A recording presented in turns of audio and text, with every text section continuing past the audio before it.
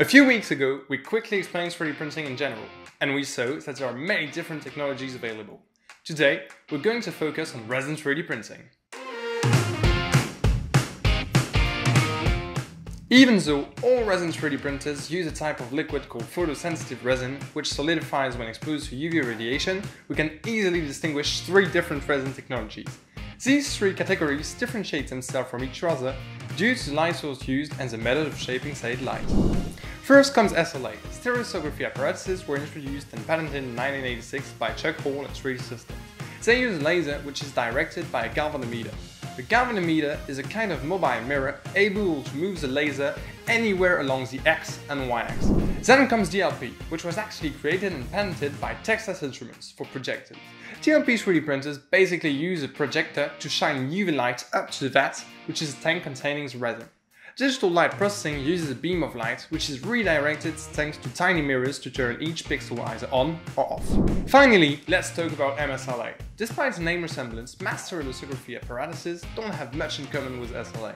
MSLA actually uses a LCD to mask a UV light source. By turning each pixel on or off, the LCD acts as a stencil able to create 2D shapes for the UV light to shine through. As we just said, resin 3D printers all fall into either three of the categories we mentioned. SLA is the best for precision, whereas DLP and MSLA are quicker, especially when making bigger parts or multiple parts at once. But some manufacturers are trying to improve these technologies. These include Formlabs, which has created a type of SLA called LFS, Carbon, who developed DLS based on light projection, and BCN3D, which patented a technology called VLM, which uses MSLA at its core. Despite the differences during the printing process, all resin technologies share the same post-processing steps. After being printed, the part has to be cleaned from the excess resin and then post-cured, as it's only partially cured during the printing. To ease the washing and curing of prints, some post-processing machines are available. With resin 3D printers not all relying on the same technology, you can already guess that the resin 3D printing market is very broad. You can find resin machines ranging from small desktop machines to big SLA printers.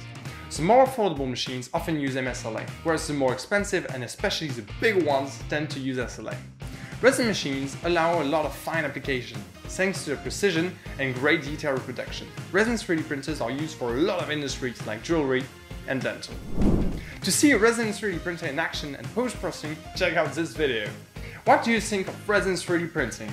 And what's your favorite resin technology? Share your thoughts in the comments. See you soon on 3D Explained.